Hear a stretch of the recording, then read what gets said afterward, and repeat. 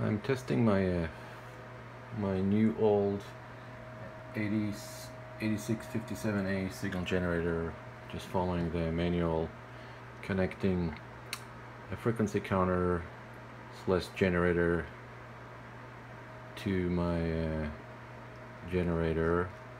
There is a short explanation here how to connect them and then to check the frequencies. So basically what I did here, I connected my signalant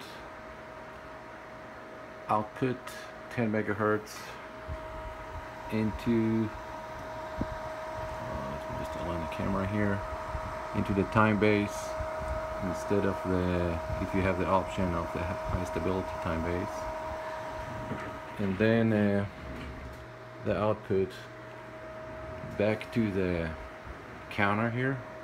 This generator has a counter, and as you can see, I get here 200 megahertz. Let me focus that. That's exactly what I'm sending here. Let me change to, let's say, 100 megahertz. And that's difficult to see. That's dead on what we get here. Oh, here we go. Thanks.